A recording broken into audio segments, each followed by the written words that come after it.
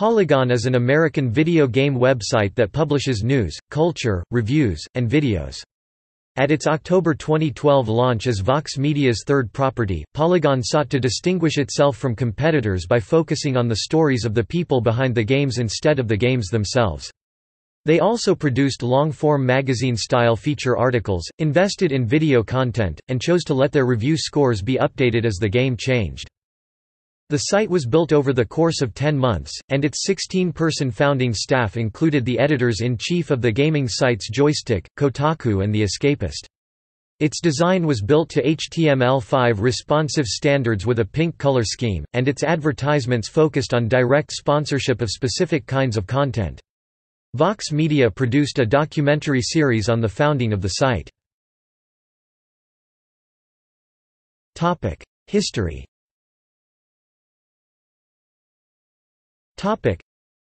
The gaming blog Polygon was launched on October 24, 2012, as Vox Media's third property. The site grew from technology blog The Verge, which was launched a year earlier as an outgrowth of sports blog network SB Nation before Vox Media was formed. Vox Media's chief executive officer, Jim Bankoff, approached Joystick editor-in-chief Christopher Grant in early 2011 about starting a video game website. Bankoff considered video games to be a logical vertical market for Vox, whose sites attracted an 18 to 49-year-old demographic. He also saw games to be an expanding market in consideration of mobile and social network game categories. Forbes described Bankoff's offer as a serious commitment to online journalism in an age of content farms and disappearing print publications, but Grant did not trust the offer and declined. Upon seeing the effort that Vox Media put into The Verge, their Chorus content management system, and the quality of their content and sponsorships, Grant changed his mind and returned to pitch Bankoff. Grant wanted the new site to compete with top gaming websites GameSpot and IGN, but still be able to run long-form magazine-style journalism that could be of historic interest. As part of the site's attempt to redefine games journalism, Vox Media made a 13-part documentary series of the site's creation, Press Reset, that tracked the site's creation from start to launch. Forbes described Polygon's original 16-person staff as star-studded for including the editors-in-chief from 3 competing video game blogs.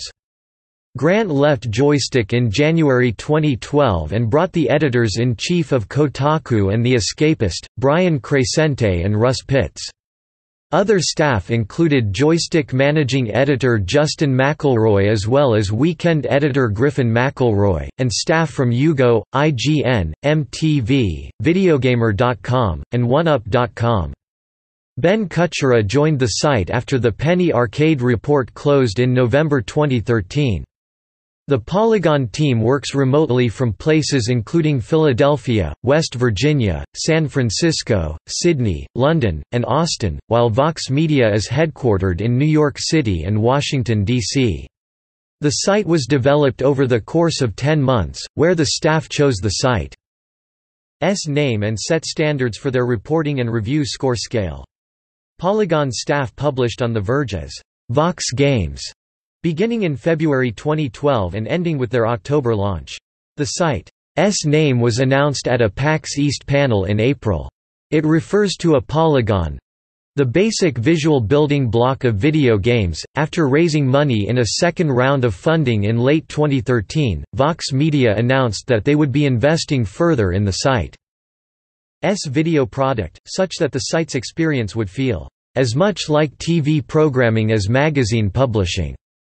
Polygon announced that it would run fewer features in June 2014, with the departure of features editor Russ Pitts, their video director, and video designer. Polygon hired Susanna Polo, founder of the Mary Sue, in 2015, which marked a transition in the site's scope to add pop culture and entertainment alongside their video game coverage.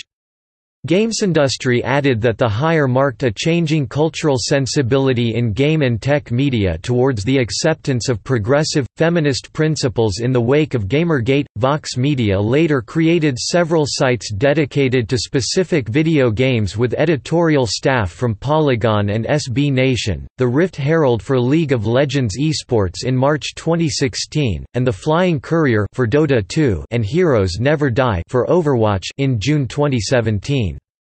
Brian Crescente left Polygon for Rolling Stone's gaming website Glixel in July 2017, and Chris Plant replaced him as executive editor. Polygon video producer Nick Robinson left Polygon in August 2017, following allegations of inappropriate online sexual advances. Content.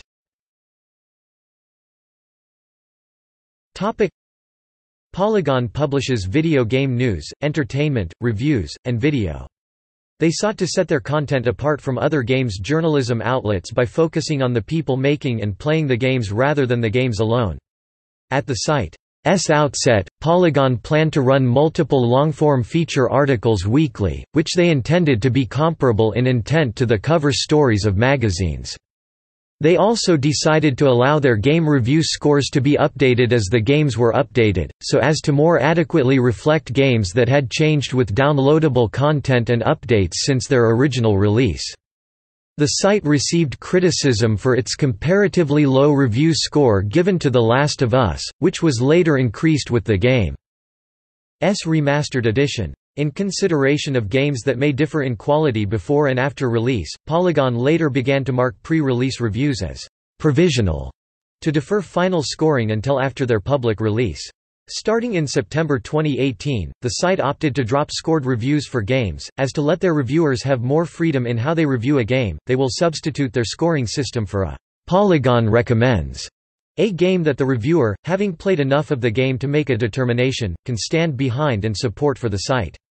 These recommended titles subsequently will serve as the basis of selection of Polygon Essentials, games that the site feels everyone should play. Polygon's emphasis on video production expanded in late 2013, and waned in mid-2014 with the loss of video staff and the editorial decision to run fewer feature articles.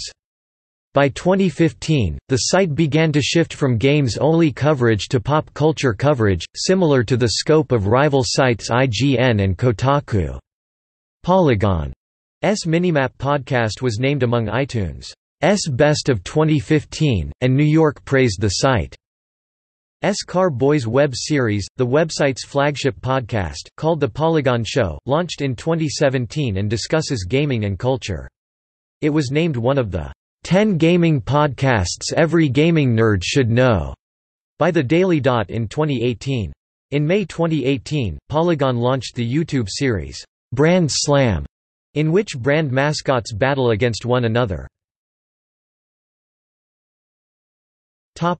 Design.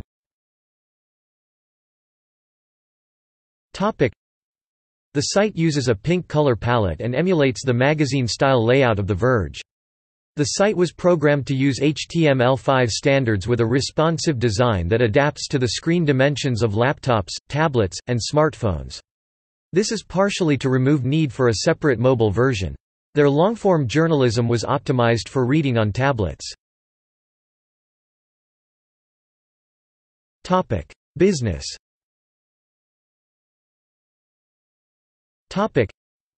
The site uses a direct content sponsorship model of online advertising used by SB Nation and The Verge. For example, a video series sponsorship pairs brands with specific editorial content. Forbes wrote that Vox Media's avoidance of content farm and news aggregator tactics, and interest shown in building communities is desirable to magazine-quality advertisers. The site pitched its long-form journalism to advertisers as an indicator of high-quality content. The site's founding sponsors included Geico, Sony, and Unilever. As of June 2014, Polygon ranks 4th among games sites by Comscore web traffic data, behind IGN, GameSpot, and Kotaku. The same month, Grant reported that the previous month had been their most highly popular. Notes.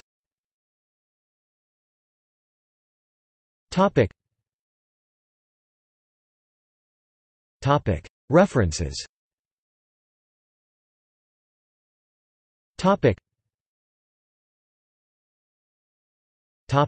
External links.